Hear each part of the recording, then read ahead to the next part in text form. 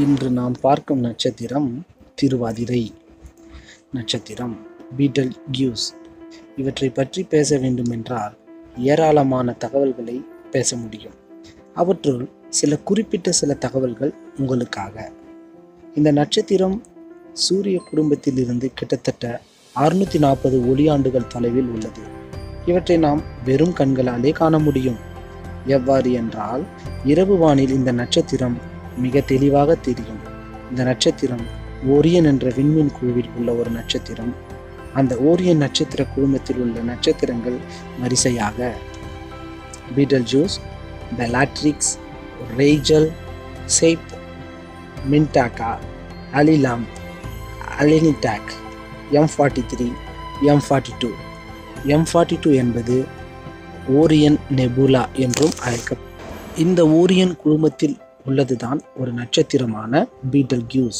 இவற்றின் விட்டம் கிட்டத்தட்ட 860 மில்லியன் மைல்ஸ், அதாவது 1.4 பில்லியன் கிலோமீட்டர் அவற்றினுடைய விட்டம், டயாமீட்டர்.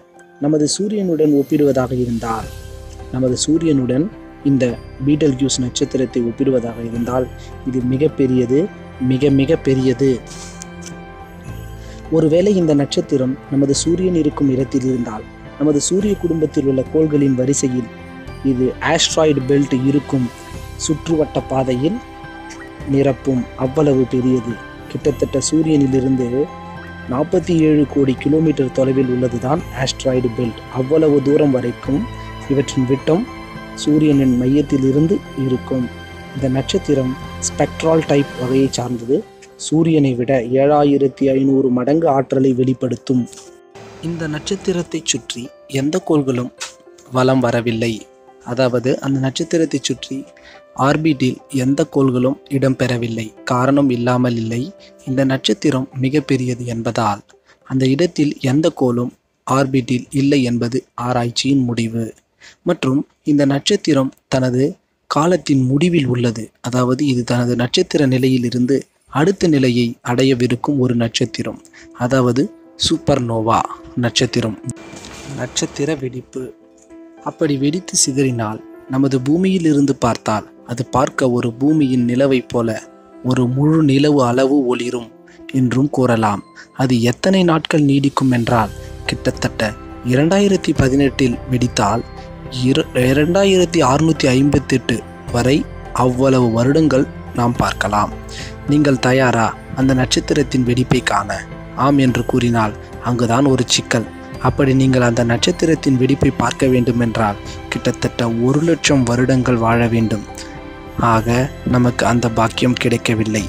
ஏன் அந்த நட்சத்திரம் மட்டும்தான் வெடிக்குமா என்றால், இல்லை, அனைத்தும் நட்சத்திரங்களுமே வெடிக்கும். தனது அடுத்த நிலை பண்பான சூப்பர்னோவா நிலையை அடையும். அது நட்சத்திர அளவை பொறுத்து மாறுபடும். அளவில் சூரியனை விட பெரிய நட்சத்திரங்கள் சூப்பர்னோவா என்ற நிலையை அடையும். பெரிய நட்சத்திரம் இவைகள்தான்: UY ஸ்கூட்டி, VY கேனிஸ் மேஜோரிஸ், ஆர்க்டரஸ் அண்ட் ரைஜல். இந்த நட்சத்திரங்கள் அளவில் மிக பெரியது. நமது சூரியனை விட மிக மிக மிக மிக பெரியது. சூரியனை விட மற்றும் சூரியன் அளவு உள்ள நட்சத்திரங்கள் சூப்பர்னோவா நிலையை அடையாது.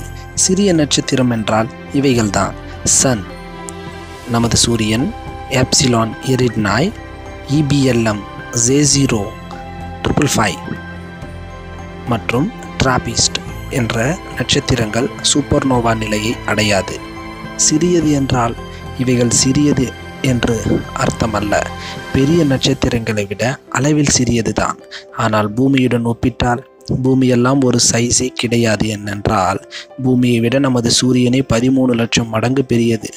பூமி வியாழன் கோளை விட 1300 மடங்கு சிறியது. இவற்றின் வெப்பம் கிட்டத்தட்ட 6000 டிகிரி ஃபாரன்ஹீட்டும் இவற்றின் விட்டம் கிட்டத்தட்ட 1.4 பில்லியன் கிலோமீட்டர், 860 மில்லியன் மைல்ஸ். பூமியிலிருந்து இவற்றின் தொலைவு 640 ஒளியாண்டுகள். மனிதனால் கண்டுபிடிக்கப்பட்ட விண்கலத்தால் சென்றால் வாயேஜர் 1இல் நாம் அங்கு சேர 4,80,00,000 வருடங்கள் ஆகும். மற்றும் ஒரு ஆச்சரியம் என்னவென்றால், அந்த நட்சத்திரம் வெடித்து சிதறினால், அதாவது சூப்பர்னோவா நிலையை அடைந்தால், அது வெடித்து சிதறிவிட்டது என்று அறிந்து கொள்ளவே 10 100 1000 வருடங்கள் எடுத்துக்கொள்ளும்.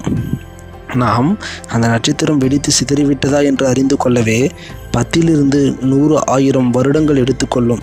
காரணம், ஒளியின் வேகத்தில் வெடித்து சிதறிய ஒளி நாம் காணவே 10 100 1000 வருடங்கள் எடுத்துக்கொள்ளும். அதாவது 1,00,000 வருடம். அதாவது சரியாக நவம்பர் மாதம் 2018 வெடித்தது என்றால் அந்த ஒளி பூமியை வந்து அடையவே, அதாவது நாம் அவற்றை காணவே 2658 ஆண்டு வரை காண முடியும். அப்பொழுதுதான் நாம் அந்த ஒளி நமது பூமியை வந்து அடையும். நன்றி. இது உங்கள் அன்பு நண்பன் மோகன்ராஜ்.